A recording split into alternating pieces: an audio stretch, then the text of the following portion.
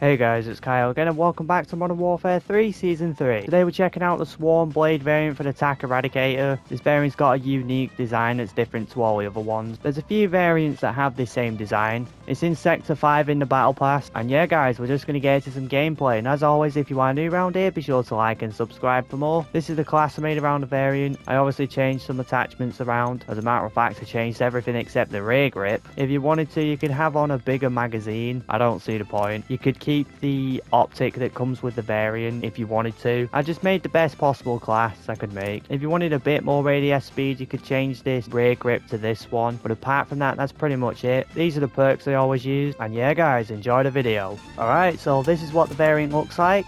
We control Alpha.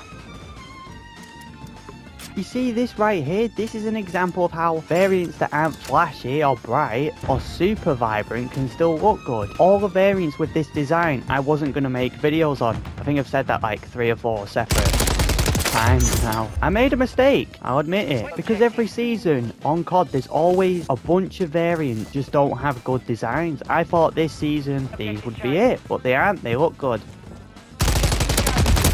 Nope.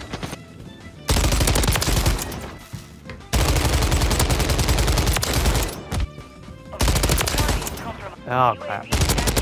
Oh my god, there's two. Team? Seriously? This thing's a bit of a hit marker machine. If you land in every shot, it feels somewhat decent, but it's a bit meh. Oh, he thought I weren't paying attention.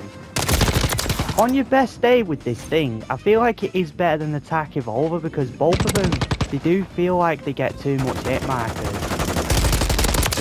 They both aren't really bad guns, but they're both a bit meh. I don't even remember which one of these I said was better in the versus video. What do you guys think of this variant? How did I know? How did I know? Every time, on every single COD, there's a Predator missile, a cruise missile, a Hellstorm.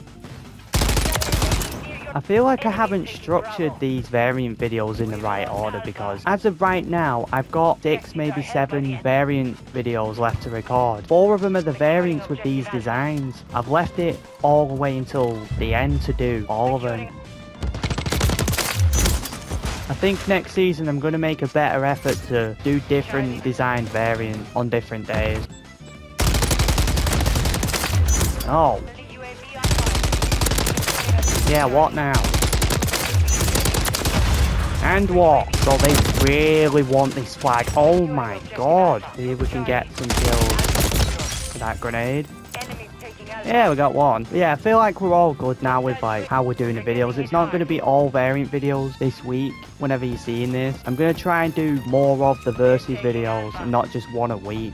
Okay guys, that's it for today's video. I hope you guys enjoyed. Like I always say, if you are new around here, be sure to like and subscribe for more, and I will see you on the next video.